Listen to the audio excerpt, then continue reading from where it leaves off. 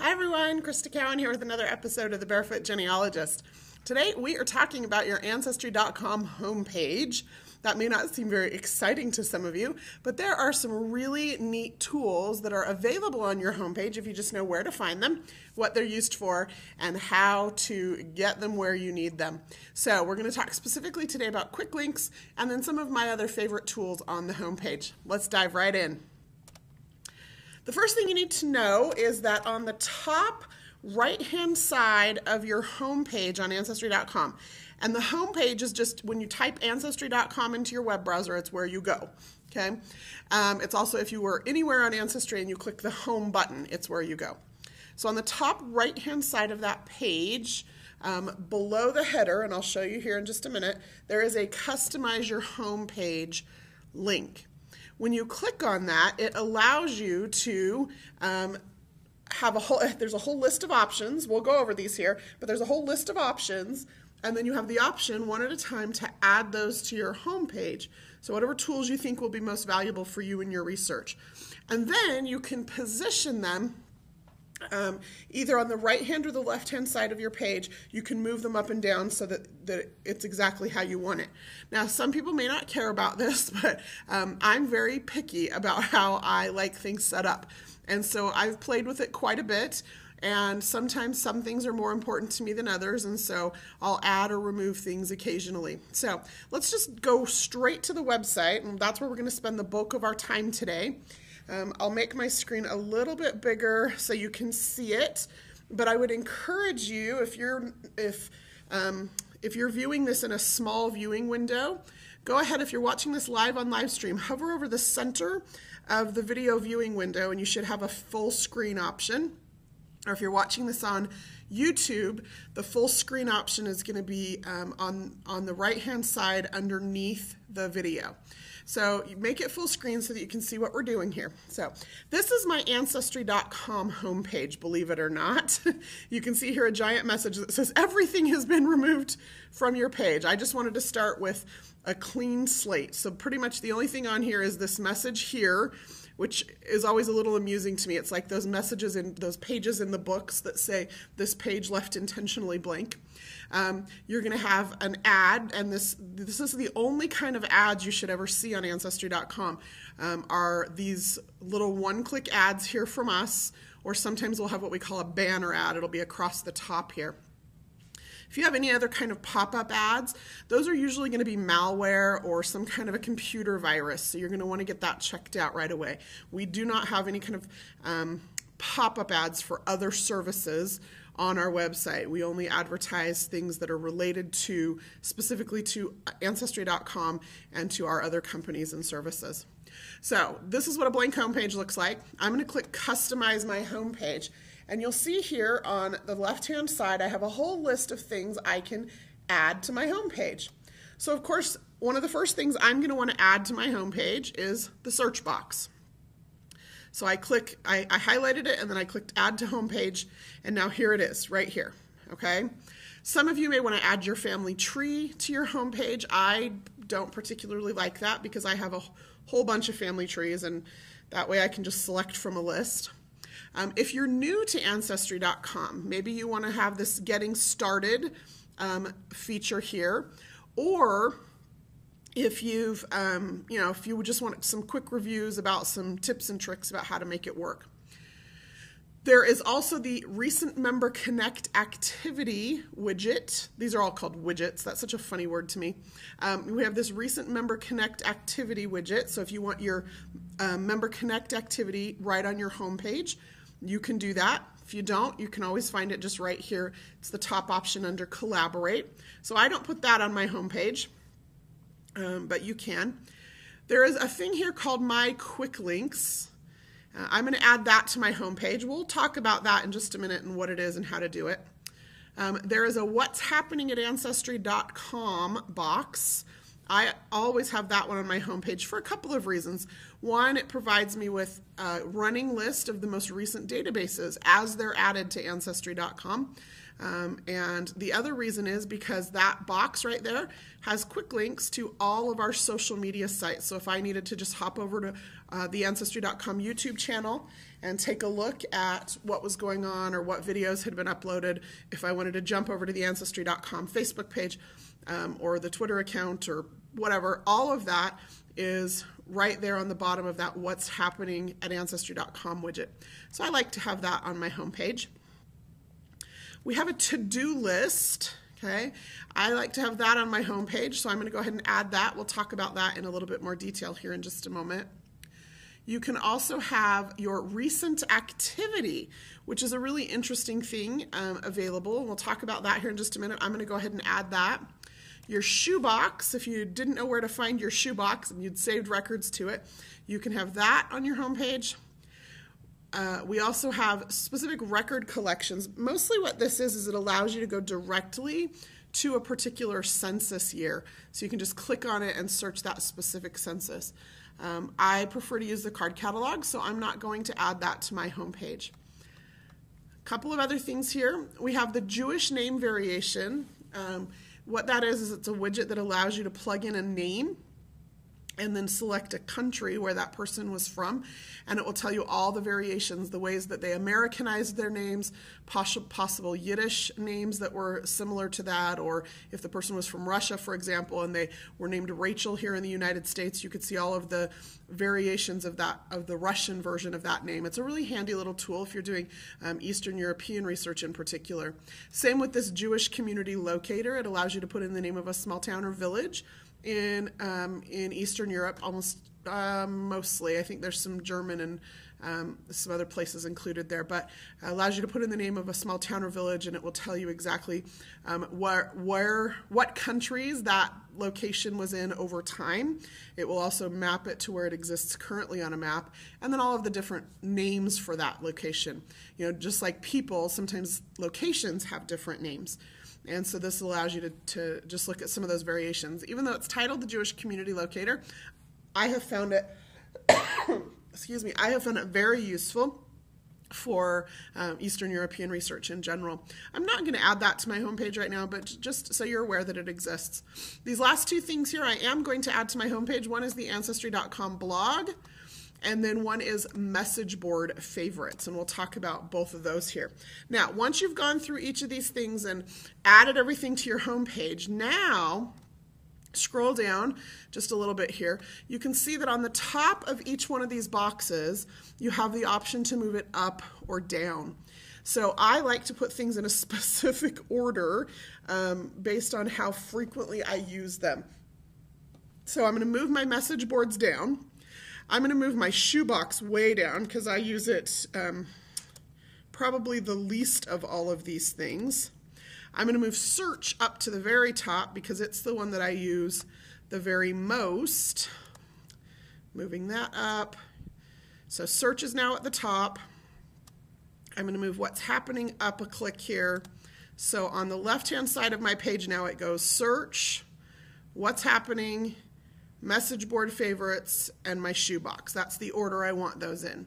Now for the ones on the right-hand side here, I've got the Ancestry blog. That's where I want that. The next thing I want to see is my quick links. So I'm going to move that up so that it's right beneath the blog. Okay. And then I want my to-do list to be next. So the blog, my quick links, my to-do list, and then my recent activity. So now those are all in the order that I want them. And that's something that you're going to want to do. Just make sure that everything's where you want it on your page. You do not have the option to switch things between left and right. As you may have noticed, some of these little widgets are skinny and some of them are fat. And all of the fat widgets or the wide widgets go on the left-hand side, and all of the more narrow and smaller widgets go over here on the right-hand side. So you can't switch them between left and right, but you can move them up and down. Once you get the things added that you want to have added to your page, and you get them positioned where you want, and if you've added something you don't want, you just click on this little trash can and it will just remove it from your home page and put it back into this list. Then you go ahead and click exit, and that saves your home page the way that you want to view it. Okay, so then let's just talk for a few minutes about what some of these widgets are and how I use them. Maybe that will spark some ideas for you. You don't have to use them exactly the same way I do. You can get a little creative, whatever works for you. But here just how I use these things. So I've put my search box at the top. You may notice I use the advanced form of the search box. That gives me control of every single field that I search on, as opposed to using the simple form of the search form. You'll notice I have no control. I just put in information and Ancestry returns a ranked search results based on every piece of information I entered. So I always have my advanced form showing. The Ancestry.com blog, of course, I'm amazed that there's still a lot of people that don't know about it, and I guess it's just because I always have this widget somewhere on my page, and so I pay attention to it. You can just see what some of the latest blog posts are that have come from myself or the other product managers or other people in the company. Scroll down just a little bit. Let's talk about quick links. So quick links are any place in Ancestry.com, you can see how some of these have our little leaf logo, or any place outside of Ancestry.com where I can go just with one click here, and I can go directly to, for example, I can go directly to Cindy's list. If you're not familiar with that, she has basically indexed all genealogical websites on the whole internet just about, and created a website, free website that we can use to see where genealogy records exist online. So I've created a quick link to Cindy's list so that I have access to that. Oh, I just refreshed my page and I think I lost that. There we go. Okay, a little cache issue there. So I can have links to places outside of Ancestry.com, or I can have links to places inside of Ancestry.com. So for example, this Arkansas marriages database I use a lot. I am always searching for records in Arkansas. And so I have just taken this database and I have made a quick link out of it. Pennsylvania church records, the 1940 census. I even made a quick link to my shoebox. Now that it's on my homepage, I probably don't need that anymore. So if I hover over that, I can just delete that particular quick link. Now, here's how you add a quick link. Okay, I'm going to, for example, there is actually a database that I am interested in. So I'm going to go to the card catalog. And it is this U.S. City Directories database, okay? So I went into the card catalog, I found the database I was interested in, and I clicked on it. And so now here I am in the U.S. City Directories database. I'm going to copy, so highlight and copy that URL in my address bar on my web browser. Then I'm going to come back over here, and where it says, under my quick links, it says add a link. And now down here, it gives me the option to add a new quick link. So then I'm going to paste that URL that I just copied into there. And then I'm going to give it a name that I will recognize. So U.S. City Directories. And I'm going to click Save. And now I have a new quick link to that particular or that very specific database on Ancestry.com. So you can do that with any website, any website or any database, anything internal to Ancestry.com or anything external to Ancestry.com. You can just create a link directly to that place on the web or directly to that database on Ancestry.com. Okay, so that's how I use my quick links. Things that I use the most often that I want to be able to just, when I come to Ancestry, click on it once and get straight where I want to go. Hopefully that makes sense. Okay, next thing we're going to talk about briefly is the to-do list. For me, I just use it mostly as almost like a bookmarking system for where I was. When my research gets interrupted, and I know that never happens to any of you, but my research, when I get interrupted and I need to remember where I was or what I was doing, I'll just come here and I'll click Add an Item, and it allows me to say, to just type something here, right? I was looking for the, looking for John Smith in the 1930 census. And I can just make a note to myself so that when I come back to my research, I know exactly what I was doing. So you can see here I have a few items. Find a marriage record for Laura Adeline Harrington. So I got interrupted at some point when I was working on her and her family and had not yet found a marriage record. I am in the process of doing an image by image browse through the 1940 census, so just clicking page after page after page through the 1940 census for this town. I got to image 23, and the reason is because I'm related to like 2/3 of the town, and so it was just as easy for me to just go page by page and extract the information off of that census for everybody. There's also a book that I found that was written, probably I think in the 1920s, maybe a little bit, maybe it was updated a little bit later, but there's this book I found that is about one of my immigrant ancestors from several hundred years ago, and all of the descendants that they had identified to that point. And so I'm reviewing that book. It has some good sources in it so that I can add some of that source information into my tree so that I know where to go to look to view some of those original records, to verify my research, to verify their research, and to continue to build my family tree. So just a couple of different projects that I'm working on in this case, and then a specific person that I was interrupted when I was working on information about her. So that's how I use my to-do list, just as for myself, just a reminder about what I want to do next. It's also good because all three of these, for me anyway, all three of these are on 3 different lines of my family. And I don't know about you, but sometimes, as much as I love Carroll County, Arkansas, sometimes when I get interrupted, or I'm a little bit grateful because I've become so entrenched in those people and in their lives that I just need to, maybe go to New Jersey for a little while, or, up to Pennsylvania or wherever. Like sometimes it's just a refreshing thing to focus on a different branch of the family for a little while. And so this just gives me options when I sit down to do my research. What do I feel like working on today? So that's how I use that to-do list. Now, this recent activity widget, it is actually, you can find this on your search page, but I like it here just because it gives me a quick glance at things that I was looking at last. So for example, these are 3 searches I did this morning. I was looking in U.S. passport applications. I was looking actually just for a specific image.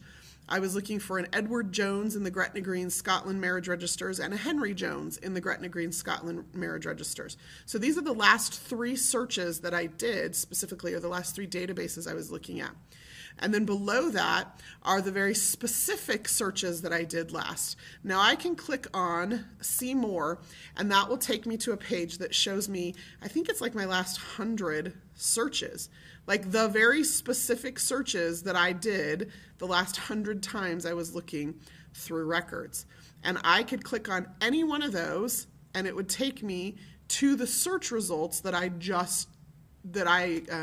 created when I did that specific search. So you can see here, these are the couple of searches I did this morning. Here are a bunch from yesterday. For example, I was looking for a Catherine Madison in this specific database. Or if I scroll down here just a little bit, if it says all categories, that means I was doing a global search, or searching all 11 billion records on Ancestry.com. And if I click on that, it will take me to the exact search I did, right? Here's all the information that I had filled in that I did when I did that search. Here are my search results, so I don't have to type all this information in again. I can just click on that, go straight back to my search results, and pick up where I left off. I love the way that works. I think it's fantastic. Again, that is, I got there by having this recent searches or recent activity widget here on my homepage. I can look at the last databases I looked at, I can look at the last searches I did, or I can also look at the last few My Canvas projects that I worked on. Okay, last widget that we're going to talk about today is the message board favorites. So hopefully you're using message boards. Let me just scroll up here. Message boards are found under the Collaborate tab. You can come down here and click on message boards, and it will take you to a search function. Message boards are arranged by surname or by location. Those are the majority of our databases fall into those 2 categories, location or surname. And so I can do a search here for that, or I can browse. The location browse, for example, let me make that a little bigger. The location browse, for example, goes United States, and then you pick a state, and then you pick a county, and then you see what information is being talked about. The surname browse, you just use these letters here to browse to see what surnames, or just type the surname in to search for it. There are also categories, so there are people talking about different kinds of research, lots and lots of help available here. I mean, the message boards are just fantastic, and they're free. You don't have to have a subscription on Ancestry.com to read or to post to message boards. So when I find a message board that I'm interested in, one of the things that I can do over here is, this is a terrible example. One of the things I can do over here is I can add this board to my favorites. Now this particular one I'm looking at is already on my favorite list, so that's why it says remove. So if it's a board I've never looked at, I can just click over here to add it to my favorites. And so what you can see here is that I have 4 surname boards on my favorites list, and 2 counties, Carroll County, Arkansas, and Hawkins County, Tennessee. So I've got these 5-6 boards here that I am following, which just means I've marked them as favorites, and I want to keep track of what people are talking about. I pay attention so that I can see if one of my Lippincotts or one of my Shipmans or one of my Joneses in Hawkins County or whatever, if something comes up on the message boards that I'm interested in, then I can go read it or respond. You can see here these boards get a lot of activity. This top board here, for example, 491 posts. The last post was made, it looks like last week. The Hawkins County board, 12,000 posts. So lots of activity. So on my home page, what this looks like here, scroll back down here. Here are my message board favorites, and here are the 6 boards. And you can see here I can just click on them and it will change what I'm looking at. So if I'm looking at the Hawkins County, Tennessee board, I can look here and I can see they're talking about a Davis and a Morris family. They're talking about a Jenkins family. Neither of those are families that I'm interested in, so I probably won't click through to those messages. I can do the same for the Carroll County board. They're talking about Carroll County, Arkansas school census that's now online. That's something I'm probably going to be interested in. They're talking here about Jane Johnson Fancher Clark. That's a name I recognize. So I'm going to look at that message and maybe go check out my tree and see what's going on. So that's how I use the message boards. I try not to make this list terribly long because I don't want to get overwhelmed. So I, for my own sanity, have just kept it as narrow as possible, just a few surnames, just a couple of locations. I can still always search the full message boards, but these are the ones that I just want to follow for now and just kind of keep on my homepage so that they're top of my mind. So hopefully that's helpful. Again, you're going to want to customize your homepage. Just play around with some of those widgets, see what they do, see what they can do for you. When you find one you like, you can add it to your homepage. You can move them up and down on the page, or you can remove them from the page. Those are your options. But I hope you'll take some time to explore them. And if you find some cool new thing to do with one of those widgets, I would love to hear about it. You can always email me at ask@ancestry.com. I do read all of those emails. I get hundreds of them a day, so I can't respond to all of them. But I do read them all, and they help me craft these shows for you. They help me write blog posts to educate you and others who I'm very certain have similar questions. They also give us ideas for ways in which you're using the website so that maybe we can share that with other people, give them further ideas about how to do their own family history research. Until next time, this is Crista Cowan. Have fun climbing your family tree.